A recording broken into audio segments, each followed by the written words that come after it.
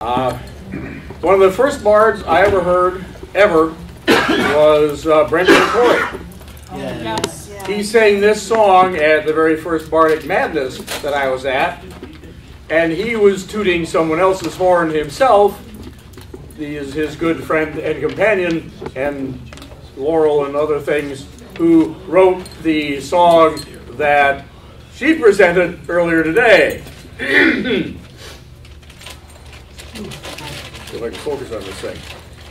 Down in Brindwell town lives a jolly good fellow, whose figure is really a comical sight. For his forehead is bald, and his eyes will amaze you, and his gold-colored codpiece is really quite bright. He wears baggy pants and a ragged old tunic. His shoes give his tootsies a room with a view. And he acts very silly and does antler dances and answers when summoned by the name Master Moo.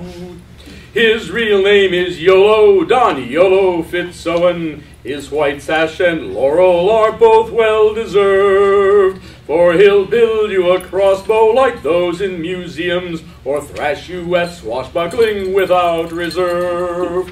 He's a shaper of wood and of bone and of leather, a shaper of souls with a word to the wise. He has carved standing stones to remember the fallen, and he'll sing you a song to bring tears to your eyes of the great Silky's bride and a crew lass named Jenny, Karelia's song, and Merlin's gay flute. And the old standing stones and a host of Welsh heroes spring once more to life when he picks up his lute.